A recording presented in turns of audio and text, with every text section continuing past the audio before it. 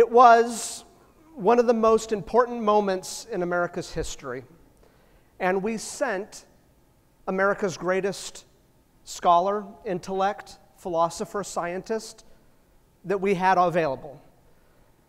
We sent this person to who was at the time our most crucial ally. We had to get this just right. And freaking Benjamin Franklin showed up in Paris wearing that fur cap on his head. And I can only imagine his wife was wondering whether or not he should leave the house like that. This is clearly not a good idea, Bet. No, it'll be great, trust me. Now, hat wearing, of course, was a real statement of your personality, of who you were as a person. But even back then, this cap was a little much. But not surprisingly, the Parisians loved it. And when I mean that the Parisians loved this fur cap, I mean that they wrote poems about the hat.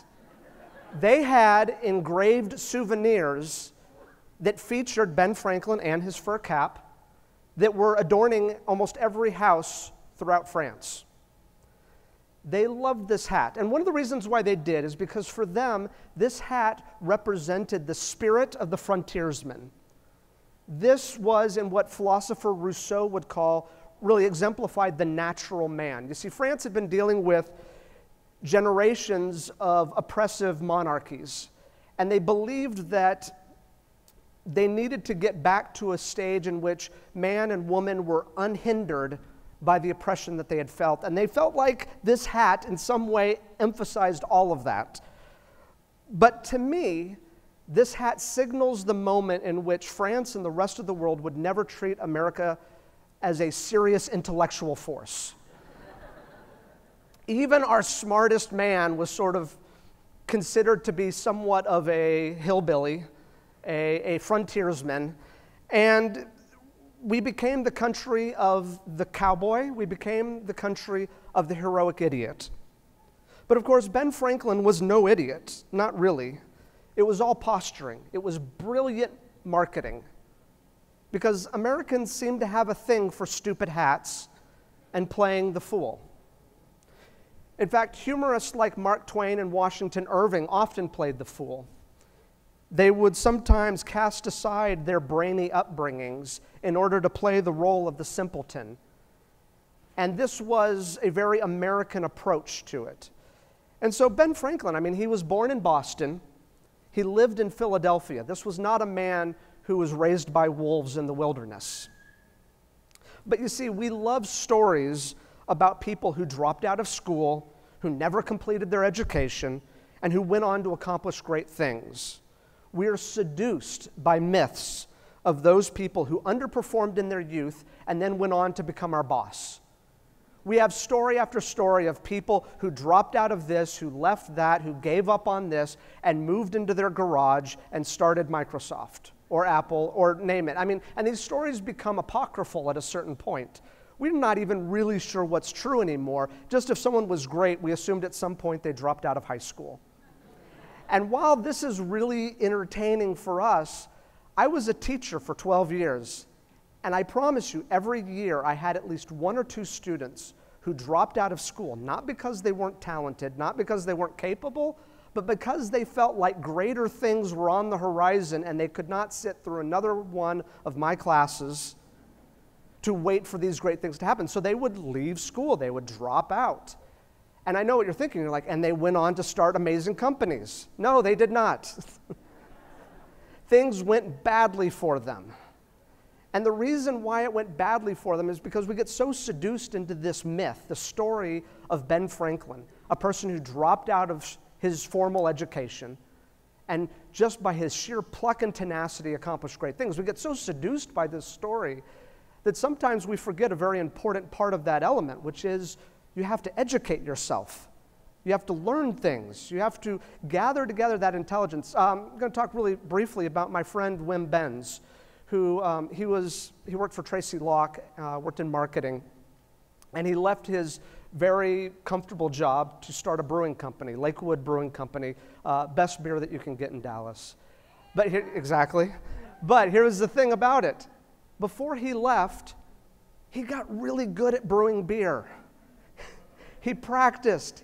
He tried stuff. He took classes. He enrolled in a school. He was an apprentice to another brewery for quite some time. And it wasn't until he had won some awards and really felt good about what he had done that he actually took that leap and dropped out of his job to pursue this great passion.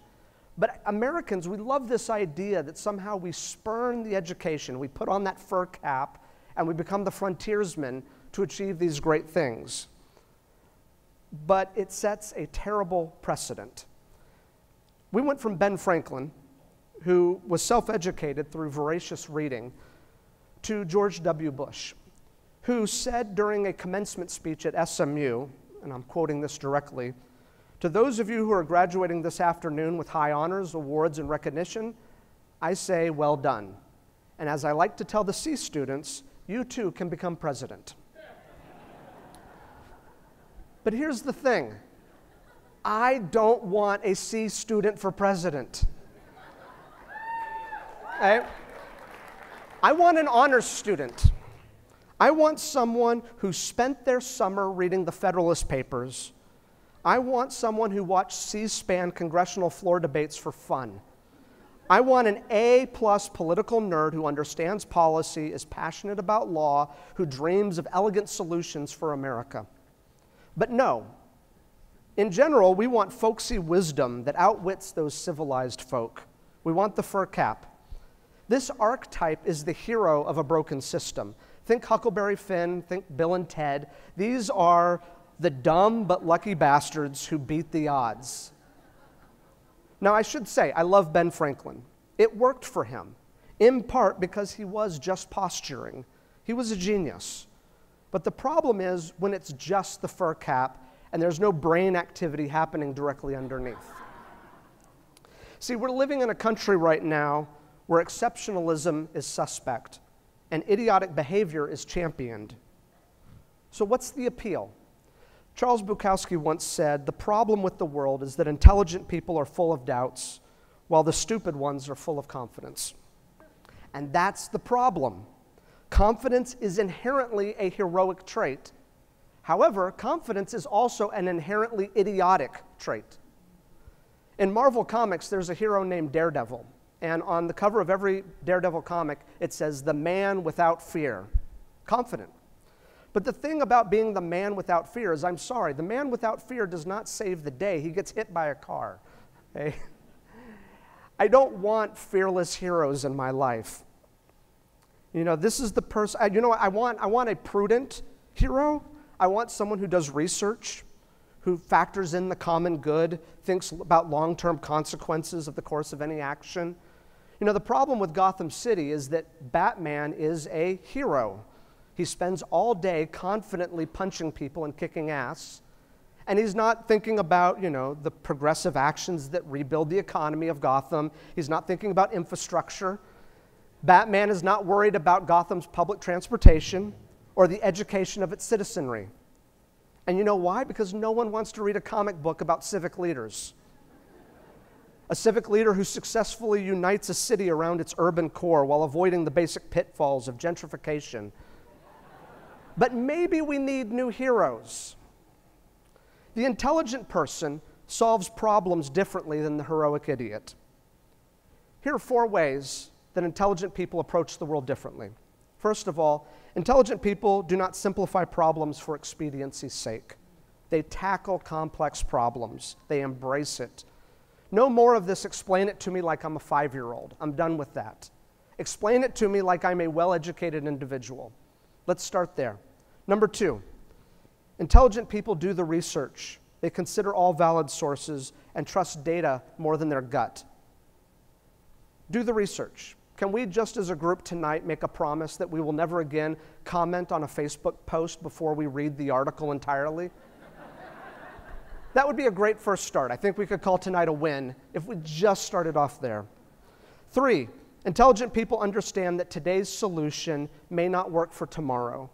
So instead, they look for sustainable processes that lead to long-term planning. Just because something worked today does not mean it's going to work 10 years from now. And so instead, we look at what these things can lead to and what the unintended consequences might be. And so we plan for it. 4, they understand that true intelligence requires patience and empathy, and it's rooted in deep compassion for a better world. Because now more than ever, this diverse and beautiful world requires more empathy and understanding.